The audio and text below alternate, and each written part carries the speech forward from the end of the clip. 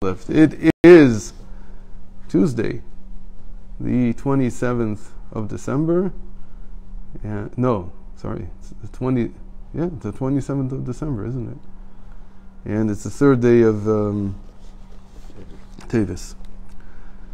And we're learning the very end of Hanukkah that we didn't finish yesterday. We have to finish it quickly. We said there are three levels of performance of mitzvot. We said the ground level, the basic level, when you perform everything that you're obligated to. Then there's the beautification of the mitzvah, hidur mitzvah. And then we said there's mehadrin min mehadrin, which is only in Hanukkah, which is the beautification of the beautification. It's a higher level that doesn't exist in any other mitzvah. And the Rebbe said not only is it that it's only in Hanukkah, but we see that everybody performs this highest level, which is to increase by one candle every day. We're on page 81. Right? Okay. And then he said that the way to understand this is that there are three levels of how God conducts the world, how providence works. And the three levels, he said, were the natural type of providence, meaning what you get out is what you put in. You did what you were obligated, you get out the reward. Then there is what we call the supernatural or miraculous conduct. And it's when you put in a certain amount, but you get back a lot more. And then there's the super miraculous, meaning not supernatural, not just miraculous, but super miraculous. It's above that. And there's almost no measure to what you get back compared to what you put in. So the Rebbe here is sort of putting it like as a cause and effect. Depending on how much you put into the act that you're doing, or not just how much you put in, but the quality of what you're doing, that changes what comes out. So he says that the way these work are Yud Zayin, because we know that all the conduct above, this is a very important staple in the Zohar and in all the mystical literature, is that as above, so below, or below as above.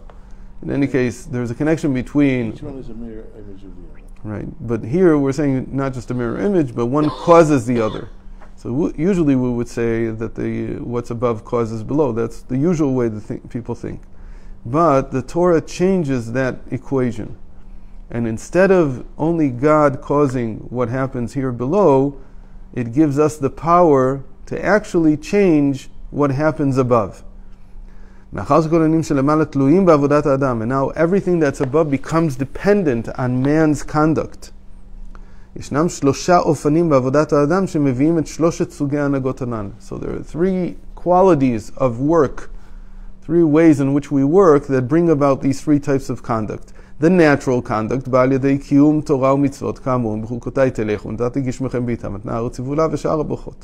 when you perform the obligations of the Torah, per their letter, then the world conducts itself according to nature. God ensures that nature subsists. The miraculous type of conduct, or let's call it retribution, or the result, can only come through meticulousness or beautification of the mitzvos, the commandments that you perform. What does this mean? כשאדם אינו מסתפק בקיום המצווה על פי ההלכה בלבד, אלא גם מהדר במצווה, ומשתדל שקיום המצווה יהיה בידור, נותן לקדוש ברוך הוא מידה כנגד מידה, הנהגה של למעלה מעתה. Because you went above and beyond, so God also gives more than what he needed to based on nature. That's called the miraculous conduct. אך ההנהגה השלישית באה אך ורק על ידי מסירות נפש. But the third type, super miraculous, can come only through self-sacrifice. And self-sacrifice, he says, this is the basis of what we call mehadrin sheba mehadrin, the hitter of the hitter. How is that? So it's interesting. I don't think that he says this. I don't remember exactly what he says. We'll see it in a moment, but I don't remember that he says it. Mehadrin, we said yesterday, when it comes to Hanukkah candles, means adding another candle every evening. So self-sacrifice, by the Rebbe, this is like a definition. Self-sacrifice means that you're always adding something more. You always have to add something more. If you're only repeating what you did yesterday, that's very nice, but that would be like Hanagat Teva, like nature. Nature repeats itself. So you repeat yourself also. We talked about this sometimes, that when we look at the natural world, it seems to keep itself alive. It sustains itself, and that's what we call that the Malach strikes it. That there's an angel that strikes every leaf of grass that grows. What does that mean? That you don't need to do anything to cause nature to sustain itself. It sustains itself by itself because it's consistent. Those are angels. Angels keep doing the same thing over and over again. There are people who are like angels. They have the same routine every single day. They won't change it by a millimeter. They have what do we call it? Shem Chiba. How do you say it? Shem Chiba. They have an affectionate. We have an affection. We affectionately call them yekas. Right? They come from Germany because that's the type of thing. It's like a machine. It's like an angel, really. But when a person adds quality to what they do every day, so that's already hiddur. That's already beautifying his conduct. But to be in a state of self-sacrifice means that every day he adds something more. And I mentioned this many times, that the Rebbe once said, why people ask me, why is it that every time I farbreng, every time I speak in public, I ask people to add something more to their daily conduct? Where do I get this from? And he said, from the day I've been conscious of myself, he was 70 or 80 when he said this. So since the day I was conscious of myself, 3, 4 years old, there hasn't been a day that's gone by when I haven't added something to my conduct. Something. So I allow myself from time to time when I see other people to encourage them to do the same. And that's what it means to live in self-sacrifice, to add all the time. And that causes God to act super miraculously with the person. Meaning he's not just sustaining, giving what already, like nature, what is already built into the system. He's not just giving more miraculously, he's doing super miraculous retribution. He's giving him much, much more than what he put into it, because he's sacrificing himself, he's changing himself every single day. Sikum advarim. We're going to Gimel. Next page. בשעה שהחושך גדול אין להתרש... Sorry, I went backwards. 18. יתרונה של מסירות נפש על הידור מצווה הוא. Why is self-sacrifice greater than beautifying the mitzvah? So now he takes us in another direction. He says, really, we can understand this based on the 3 levels of the crown. The 3 levels of the crown are will, pleasure, and faith. Okay, those are the 3 levels inside the crown, the highest part of the soul. משמעותו של הידור מצווה היא שאין אדם מקיים את המצווה משום שהוא מוכרח לקיימה, כי אם יש לו ערבות בה והוא מקיימה בחשק ובחיות. When a person has the sense of beautifying, of making something more than what it is, so he's not just performing it because he has to, he has some life in it. He feels the life in it. And he has cheshek. He has, how would you say cheshek? Desire. He has an intense inner desire to do this. He gets what we explain as pleasure. Pleasure people think about pleasure as what do I get out of what I do. But pleasure is actually a motivating force. A person knows where he feels good. And so in these places where he feels good, he will invest himself at a completely different level. That's what we call, that's what we usually mean when we say the person's in his zone, he's in his medium. And that's what's called a chush, a sense in Chassidus. Reb Zalman Zezmer said that this is a chush. A chush means, a sense is when you have the pleasure instilled, imbued in your willpower. He was the greatest chassid of the Alter Rebbe, the biggest maskil, the biggest intellectual, and he was the one who was Mekar of Reb Hillel and Reb Isaac to Chassidus. We have very little from him, but Reb Hillel mentioned some of his teachings in his commentaries, especially on Shari Yichud from the Mittler Rebbe. לפיכך מחפש הוא לשפר את הקיים להיעדר בו למרות שאינו חייב בכך. המשל לכך הוא בעבד המקיים את ציווי המלך. So this quickly, that the parable for this is a servant who does what his king tells him. So the servant does things because he has to. Right? Doesn't have a choice. But what if he doesn't do it just because he has to, but also because he feels the pleasure from doing it, of fulfilling, of getting the opportunity to do. He loves his king, he loves his master. He says, I cherish the opportunity to do this. And so it adds something completely different into it.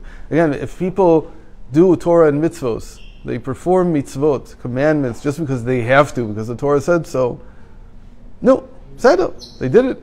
They're worthy of a reward. But that doesn't mean there's a good relationship.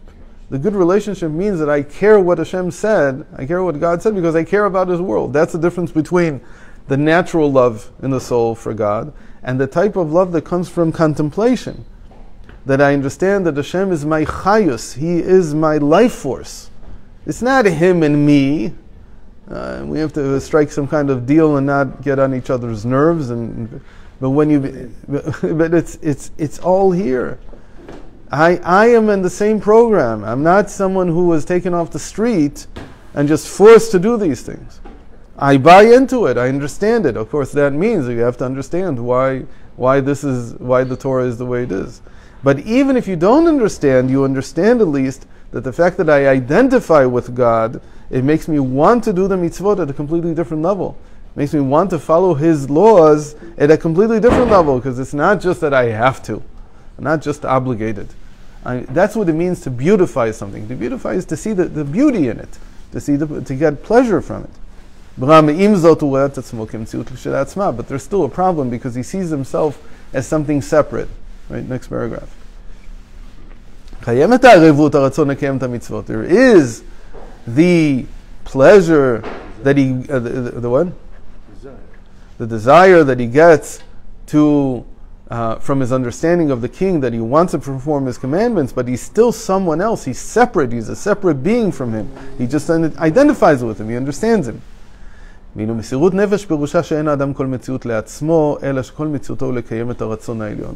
But self-sacrifice means that I don't identify with myself at all. I only identify with God. I only identify with the will that He wants me to perform something. And that's very interesting, because it's saying that if you want to advance, if you want to improve your conduct from day to day, to add new things, you have to stop identifying with yourself. We say this a lot of times, that people live backwards. Instead of going into the future, they're going into the past. They're facing the past instead of facing the future. What does that mean? One of the meanings of that is that they're constantly upkeeping, making sure that they don't lose what they had in the past. But that means also facing the past. No, that's something else. I'm changing the past. I'm not facing the past. I'm not facing the past in order to sustain it, to ensure that it doesn't change. On the contrary, I want to change it. That's something else. But maybe that's why people started facing the backwards in the first place, because they wanted to do tshuva, but they forgot why they came there. When you face life the right way, you're facing forward, and you're saying, the best person that I can be is still ahead of me. It has nothing to do with what I was in the past. So if in the past people said, oh, he's a big Talmid Chacham. I used to be a big Talmid Chacham a long time ago. I was about to become a really big Talmid Chacham. But then I stopped. Hashem got me to stop. He has His ways. Yeah, He made me forget everything. How do you do it? He has His ways. Anyway, but then if I live the rest of my life trying to recover what I had in the past, I'm missing all the great things that I can become in the future. A person has to be willing to add things by saying, I can be much more than what I am now. In the end, you'll also have what you had in the past.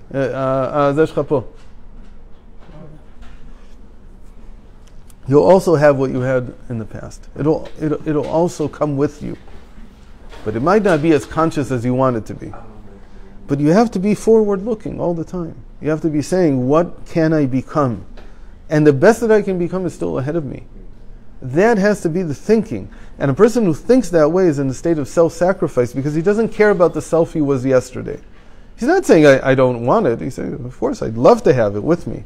But I'm not going to waste my time trying to ensure that that's how everyone sees me, the way I was in the past. I want to be something more today. And that's what it means to add. So that's called mehadrin min manhadrin. That takes away from your self-involvement. Because all self-involvement is trying to upkeep an image of myself that I have from my past.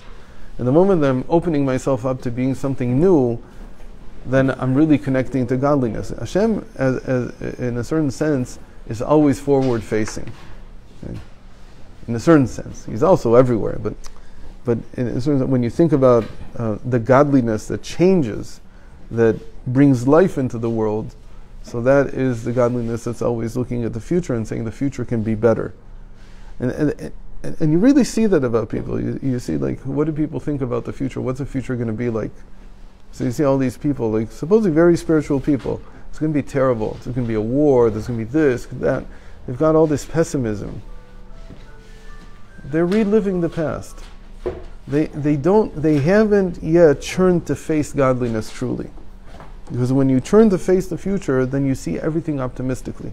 Because everything can be better. It's not going to be worse.